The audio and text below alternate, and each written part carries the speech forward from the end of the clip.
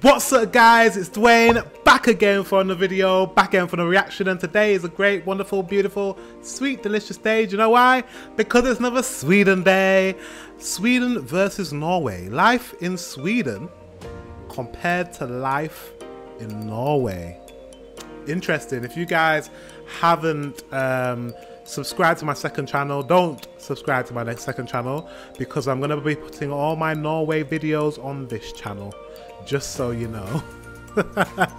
But I've learned a little bit about Norway, so this is going to be very interesting to see the differences. So without further ado, let's get into this reaction. Let's go.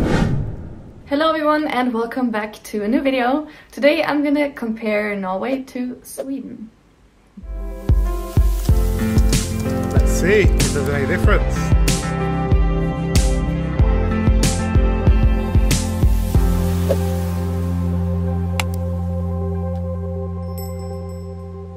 So you probably know that I'm half Norwegian and half German, but that's not important today. And I've been living in Norway for 9 years, but I moved to Sweden in August 2021, so I've been living here for almost 7 months. And that's why I want to make this video and talk about my experiences here. And interesting, she's half German, half Norwegian, but lives in Sweden. That's very interesting. Talk about if Norway and Sweden even are different or not. I can tell you that there are a lot of similarities between Norway and Sweden. We'll get to that in a minute. So Sweden and Norway are neighbor countries, and they're both part of Scandinavia. And there are fewer people living in Norway. There are about 5 million people. How many people were in Sweden? I have to Google that. Just a second. There are 10.35 million people living in Sweden, so it's double. Okay. Double as much as in Norway. I knew there were more people in Sweden. I knew it.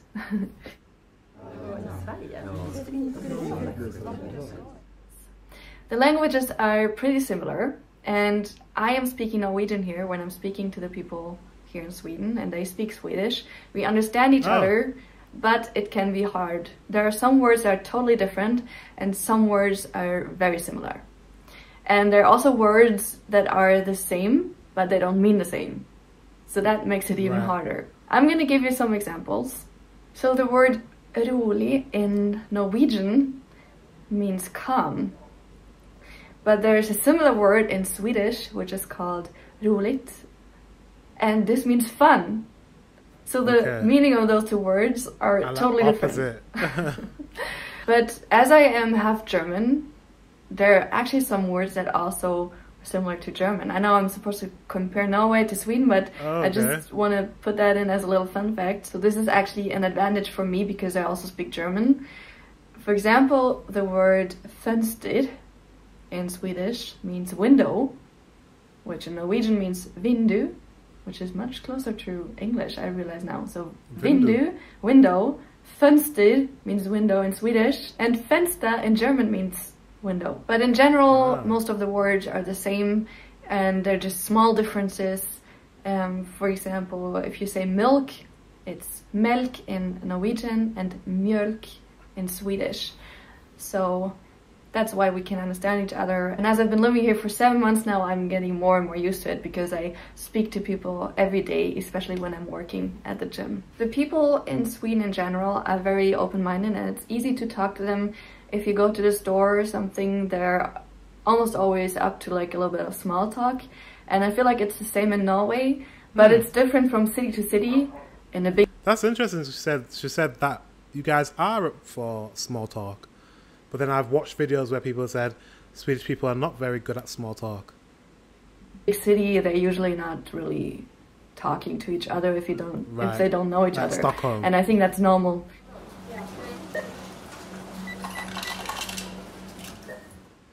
If we talk about stores or like supermarkets and stuff like this, grocery stores, Sweden and Norway actually have some of the same stores, or at least have the same name. And they also have lots of the same products. And sometimes they even look the same, but they might have different names. For example, the chocolate looks almost the same. They're both yellow, but the name of it's different. In Norway, it's Freja, and in Sweden, it's Marabou. I really love chocolate, and I hope I don't offend anyone when I'm saying this. I really love the Norwegian chocolates. but I feel like they taste the same. Maybe now I just... Because they're probably the same chocolate, just different packaging. Makes sense. You'd have a massive factory, wouldn't you? And then you would ship the chocolate to both Norway and Sweden and put it in different packaging. That's a great business. I just got used to the Swedish one, I'm not sure. I'm going to Oslo soon, so maybe I'm gonna bring some chocolate and compare them at the same time. Food in general here, or everything in general here, is cheaper than in Norway. And there are actually a lot of people in Norway who drive across the border to Sweden to go grocery shopping there because it's cheaper than in Norway. And during Corona, this was a problem for people in Norway because the borders were closed during Corona sometimes and they couldn't go grocery shopping there. But you also have to keep in mind that people make more money than in Sweden. I can tell you that because I worked at the same company as a personal trainer and receptionist at Actic. I worked at it both in Norway and in Sweden because I have the same company, and I made much more money in Norway than in Sweden. But you have to keep in mind again that all the products here are cheaper, so there's a balance there, kind of. But also because people make more money in Norway, there are a lot of people from Sweden who moved to Norway in order to work there and get more money. Which makes sense. Here I haven't really met any Norwegians, maybe one or two, but I think there are more Swedish people in Norway than Norwegian people in Sweden, which is kind of weird, but I just think Norway is best. I'm sorry, Sweden, Norway is best. I really miss Norway. Is it best? You can argue in the comment section amongst yourselves. So I've been living in 2 different cities in Sweden. Actually, I've been living in 3 different cities. I've been living in Norrköping, I've been living in Västerås, and now I'm living in Mora. And in all the apartments that we had laundry rooms, which we shared with everyone in the same building. And I gotta tell you, I don't like it. I hate to think about, like... So they don't have laundry rooms in Norway, I'm guessing. Like, other people wash their clothes at the same spot. And you always have to book a time and plan it ahead. And also you have to walk all the way downstairs and upstairs, and you have to get it, and then you have to be at home to clean all your clothes all the time. You can't just, like, put them in your washing machine and leave them there. Okay, I just had to stop myself right there because... This looks just like the laundry room I saw on the other girl's video. I wouldn't mind this, and also you could probably purchase your own washing machine if you wanted to. I wouldn't mind this. And you book your slots so you don't have to, like, be in there with anyone else. Because everything I said about the laundry room was too negative. And honestly, I'm just happy I have a washing machine that works. And there are worse things in life than a shared laundry room, honestly. And I mean, it comes with some advantages as well. If a machine wouldn't work, someone else would be fixing it and not me. Just to compare to Norway, I had a shared laundry room in Norway as well, but at that time I was living in a student dormitory, but I never had one in a normal apartment. I don't think shared laundry rooms are as common as in Sweden. The houses or the buildings in Sweden and Norway can be really similar. Most of the houses in Sweden and in Norway are made of wood, and they often have lots of colors, like yellow or green or blue or red. And in Sweden, it's most common to have red houses with white windows, which I think is really nice. Those houses actually look really cozy, and I love that they have so many colors. It just makes the cities look much better than just grey houses or just brown houses or something like that. Yeah, like in England, like most of our houses are like red brick or brown brick. It's just a bit boring, really.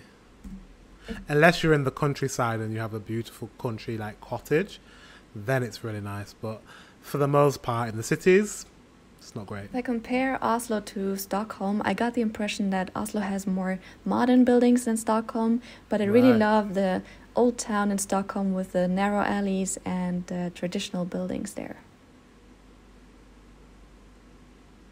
I don't want to talk too much about politics, but let's just talk really quickly about it.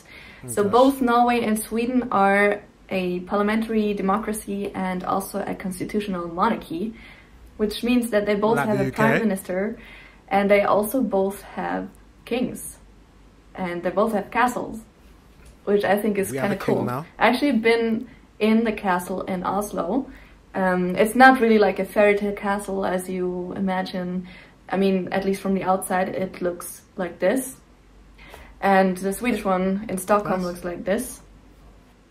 Wow. So as I said, I didn't want to talk too much about nice. But let's just leave it there. Norway and Sweden. They're beautiful buildings, I can't lie. They're beautiful palaces. I'm trying to think of Buckingham Palace and whether if it's nicer. I don't know. I think they're really similar when it comes to politics, but I'm not 100% sure. Pretty nature. Another thing that Norway and Oslo have in common is that there's a lot of beautiful nature. I think Norway has more of the fjords and places where you can go on like steep hikes where you just go up, up, up, and then you have a beautiful view. I mean, I haven't been exploring that much in Sweden yet, but I don't think that there are a lot of fjords here. But I think both people from Sweden and from Norway are very active and they love to be in nature, outdoors. And if you visit Norway or Sweden, if you go further north than I am right now, you can see the northern lights in the winter time. And I still haven't seen it. I've been living in Norway for 9 years, but I've mostly been living in Oslo, which is too far south. And I've never seen the northern lights. She's never seen the northern lights. I hope I will see it someday, because I think it's really beautiful. Saying that, you can actually kind of see the northern lights in the UK. In certain parts of Scotland, in certain parts of northern England, and I'm from northern England, and I've never seen the northern lights, and I've never tried to see the northern lights, and I know some people have actually seen them in my city of Leeds, so I can't blame her for not for not seeing them her whole life. I heard. We can talk about the weather as well. The weather in Norway and Sweden is also really similar. I mean, obviously there are neighbor countries, so I don't think there's lots of differences, but it depends where you are in the country. If you're further north, the winters are of course much colder and darker. The thing in Norway and Sweden is that in the winter it gets dark really quickly. Here and in Oslo it's about around maybe 3 or 4, it turns dark already. That's why the winters can actually be a little bit depressing sometimes. That's similar to the UK. There are some days. She said it in about 3 or 4 in the south. That's quite similar to the north of England. I'd say not 3 or 4. Yeah, I'd say about 4 o'clock. In the height of winter, about 4 o'clock, 3:30 it starts getting dark. 4 o'clock it's even darker, and then it's probably sunset by 4:30, so it's not far off what we experience in England.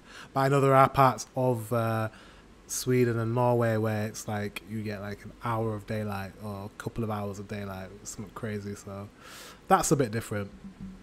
In the north, I haven't been there, but I know that there are some days where there is no sun at all in the winter. There's a lot of people who think there are no summers in Sweden or Norway and that it's just cold the whole year, but that's not true. I mean, again, it depends on where you are in the country, but when I was living in Oslo, the summers can be really warm and there are people going swimming in the ocean and stuff like this. It's not like it's winter all year long. All in all, after this comparison, you can tell Norway and Sweden are pretty similar in a lot of things. And I feel very safe living in both of the countries. Except that in Sweden, Alex and I experienced that people are stealing stuff. We had a scooter that got stolen, and Alex had a jacket, an expensive jacket that got stolen. But I think we were just unlucky, and I think that could happen in Oslo as well if you're not careful. Personally, I like it more in Norway, but this is just because I've been living there for more years and I'm more comfortable there and I understand the language more. But I could also picture myself living more years in Sweden if I have to. Thank you so much for watching this video. Okay. I hope you like this comparison. If you have been in Sweden... It sounds like both countries are very, very, very similar. I would love to visit both of them and just kind of compare for myself and see which one I like more. I'm very invested in Sweden and I love all my Swedish subscribers and I've learned so much and I feel quite invested in Sweden. But I'm also invested in Norway, and I'm starting to learn about Norway. And I'm invested in Finland. So to be honest, I'm going to have to visit all the countries, aren't I? I have to go to Finland, I have to go to Norway, and I have to go to Sweden. And maybe Denmark, but I don't know anything about Denmark yet, so we'll see. Guys, thank you very much for watching. Until the next one, I will see you later.